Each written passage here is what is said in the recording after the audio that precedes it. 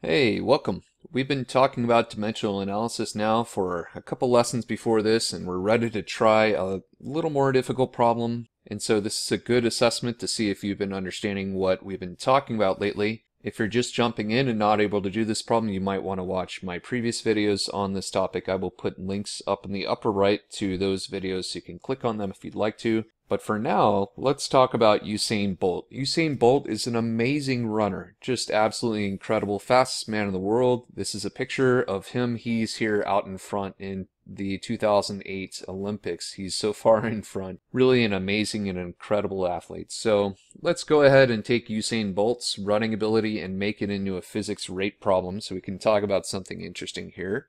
So let's say Usain Bolt was traveling at a speed of 12.27 meters per second. How fast is that in miles per hour? So you could be wondering, why are we going to miles per hour? One, I want to do a rate problem that uses dimensional analysis. Two, I want to compare something that uses the metric system to our everyday life. And if you grew up in the United States, you're probably more familiar with miles per hour. So let's go ahead and see how to approach this problem.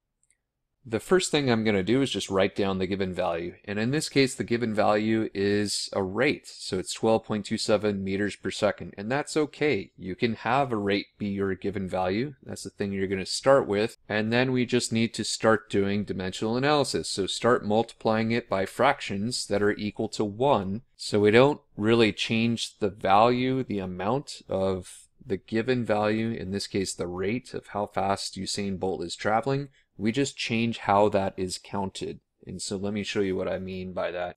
The first fraction I'm going to add in is this one, 1 mile over 1609.34 meters. And so this is the hardest step right here. So you could say, well, how did you get this? First of all, I do happen to know that 1 mile is equal to this amount of meters. Based on that, what I can do is think to myself, well, I have meters up here in the numerator. I need meters in the denominator so I can cancel out meters.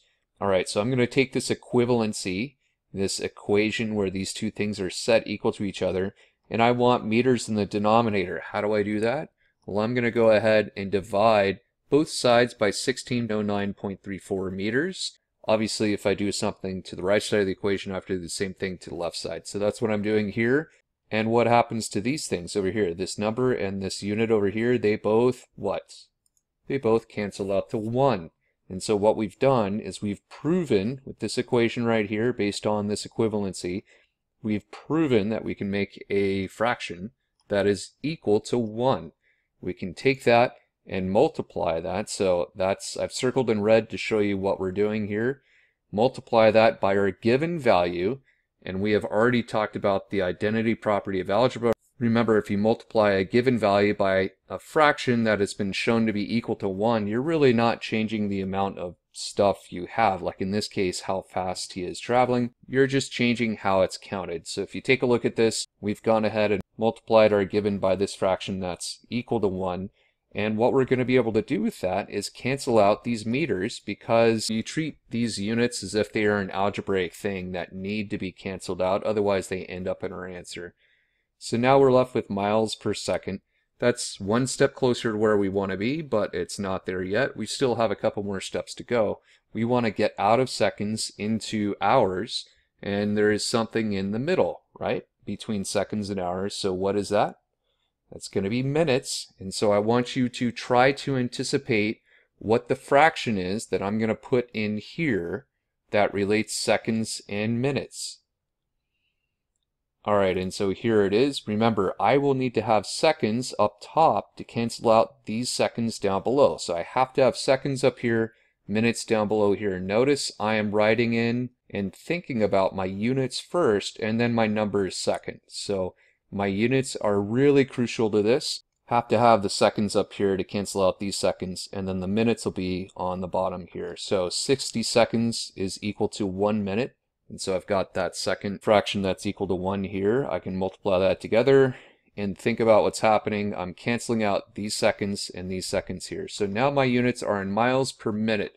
We're getting closer. We're not there yet, though. We still need to do one more thing, and that's one more conversion with minutes and hours. So I want you to anticipate what I'm going to write over here. What do you think we need as a fraction to be able to cancel out minutes and get in hours? Well, we're going to need something like this. We have to have minutes up top and hours down below, and they have to make sense. The 60 goes with the minutes because 60 minutes is equal to 1 hour, right?